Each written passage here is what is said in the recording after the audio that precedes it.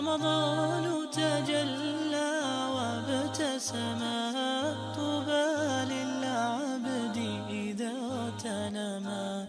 Can you please list all the factors which break a person's fast? Does vomiting and bleeding inside one's mouth cause one's fast to be broken? Well, this question is extremely important for each and every Muslim, because this is related to our own forms of worship. Knowledge is divided into two types. Knowledge that is mandatory upon every individual to learn, and this is known as fard ayn. And knowledge that is fard kifaya, communal obligation. If I know it, the rest of the community are exempted from learning it. If none of us learn it, we're all sinful. So the religion that is accepted at the side of Allah, this is an information that we must know. Fasting. Ramadan is in few days' time. Am I obliged to fast? Of course. I have to know the rulings of fasting. It is not permissible for me to say, oh, I didn't know that drinking soft drinks nullifies your fasting. Your ignorance is unjustifiable. You live in the lands of Muslims and the information is available to you. It's an obligation upon you to know it. Zakat of livestock, camels, cows, and sheep. Is it an obligatory upon me to know the portions of zakat and how to give it out? In every 40 sheep, there is one sheep. In every 5 camels, there is one sheep. In every 30 to 40 cows, there is this and that. Is it mandatory for me to know? Well, this depends. Do you have livestock? No, I don't even know the difference between a camel and a cow. Never seen one. In this case, it's not an obligation upon you. You're not a lesser Muslim if you don't know, because it's not obliged. Allah will not ask you on the Day of Judgment, how many sheep should we give zakat over a 40 until 120?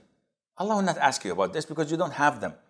So knowing what breaks your fasting is an obligatory act upon each and every one of us, because this is an obligation upon all Muslims, that is to fast. So what breaks my fast?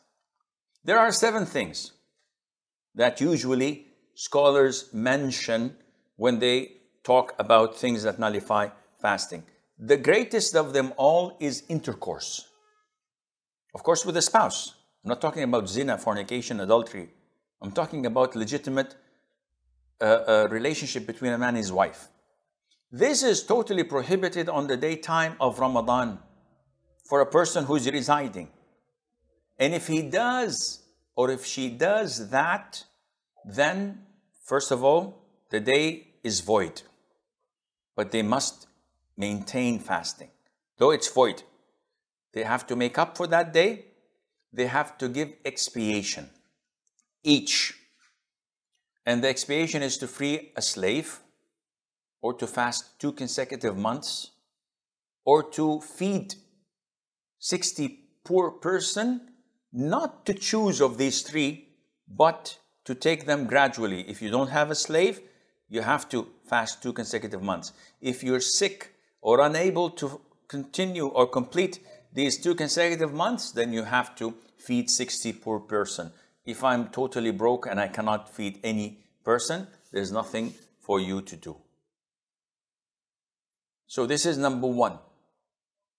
Number 2, what takes the ruling of intercourse? What is that? It's known as masturbation. Intentionally ejaculating. Now, having said that, one would say, what about nocturnal emission, known as wet dreams? Wet dreams are not within your control. When you sleep, you don't have the option or the choice whether to do this or to do that. It happens. So it has no impact on your fasting. But to purposely ejaculate, whether by masturbating, by watching something that provokes you to ejaculate intentionally, in this case, this nullifies your fasting. Do I have to pay the expiation of freeing a slave, fasting 2 consecutive months, or feeding 60 poor people? No, you don't. But it's a sinful thing. And this was mentioned in Surah Al-Ma'arij. وَالَّذِينَ هُمْ لِفُرُوجِهِمْ حَافِظُونَ.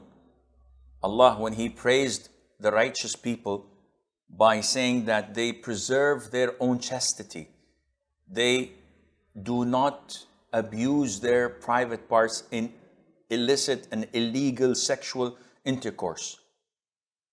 And then Allah says, except having this with their spouses in their right hand possession.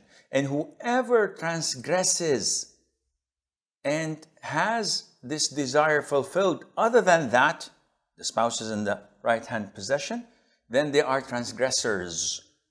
فَأُولَٰئِكَ هُمُ الْعَادُونَ. So it's sinful, it's transgression, it breaks the fasting, as the majority of scholars stated.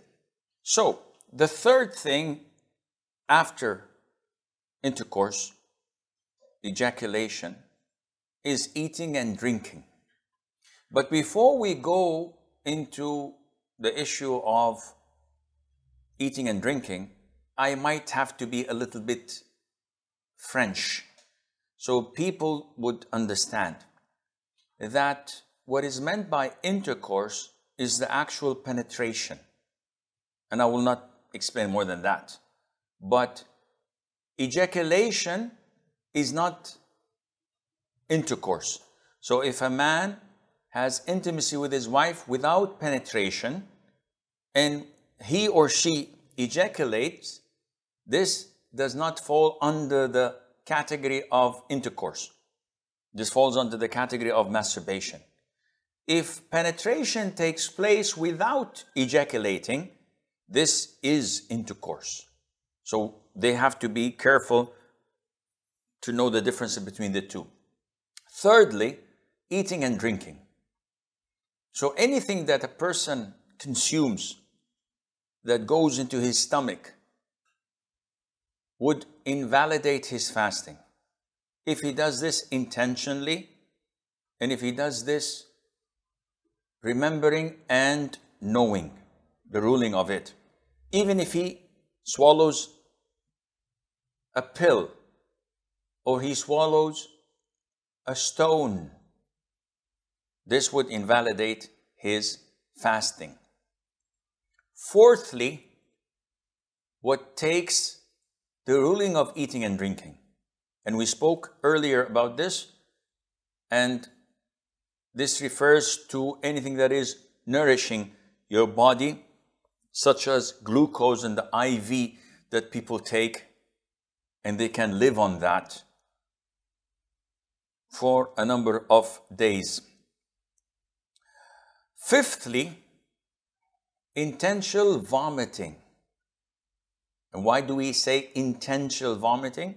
Because the Prophet ﷺ said, whoever is overwhelmed and vomits unintentionally, his fasting is intact. But whoever intentionally and deliberately vomits, then he has broken his fast.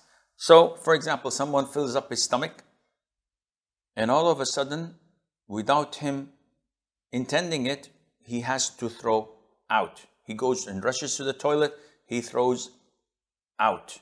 His fast is intact. Someone who is feeling uneasy, he ate too much and he doesn't feel good, he inserts his finger in his throat and he throws up.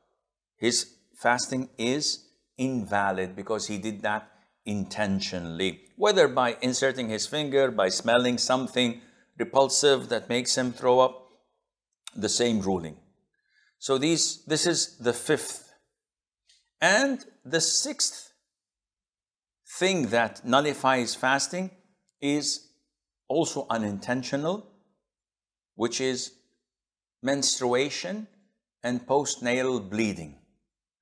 This is something that happens to women, and it's not by their choice. It's something that Allah Azza wa Jal decreed upon them. Once it happens, the fast is void and they cannot fast. And finally, an issue of dispute, which is cupping, in Arabic known as hijama. This is done by slashing the bottom of the neck or the back and sucking out rotten blood. And this is a prophetic means of healing. It is perfect for high blood pressure and for migraines. Those who suffer from migraines, once they do this, they are relieved for like 5-6 months from their migraines. And the Prophet ﷺ instructed us to do this cupping or hijama. And he himself did it, ﷺ. The scholars differ whether this breaks fasting or not. I'm inclined that it does not break your fasting or affect it, but we mention it because a great number of scholars say it does. But if a person has to do the random check of diabetes, or he has to take a sample of blood for lab tests, does this fall under hijama? The answer is no. There's no problem in doing that. What about blood donation? Well, if you're going to give a pint or two of blood, this takes the same ruling as hijama because it would make you feel weak and weary to those who say that hijama breaks your fasting. Those who say it doesn't, as long as you're still fit and able to be active and to function well, then this has no impact.